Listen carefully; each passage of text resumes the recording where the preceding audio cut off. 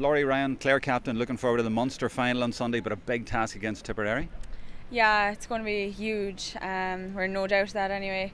They put down 2 solid league final performances, and even just going on that, they're absolutely flying. So we know we have a big task in hand, but looking forward to it all the same.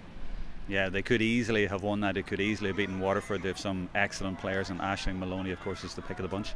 Yeah, like they're going really well, and I suppose even winning matches builds up a positivity inside in the camp. And like they were very unlucky in both league finals. Like there was times they pulled away in both of them.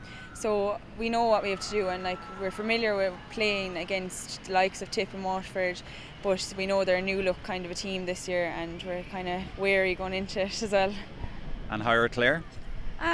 We're going okay. We're tipping away at home and putting in the groundwork of training.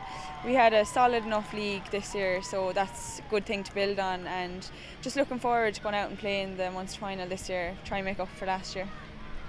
And what's new this year, player-wise, or who's playing well at the minute? How are things shaping up?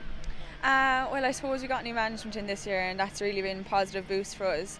And we got a few girls in as well, so we've got the likes of Louise Henchy and Nivo D back playing, and we even got new players like Roshan Constantine, who wouldn't have actually played before with us that much. So it's great to get new players in and new faces. And I suppose just the fact we're kind of gelling, we have a small panel, and that's one thing that will be evident from anyone that looks at the programme, but we're really gelled as a team, so that's one thing that's really changed this year. And finally, what would you say to people to maybe encourage them to go along on Sunday and indeed for the rest of the championship summer?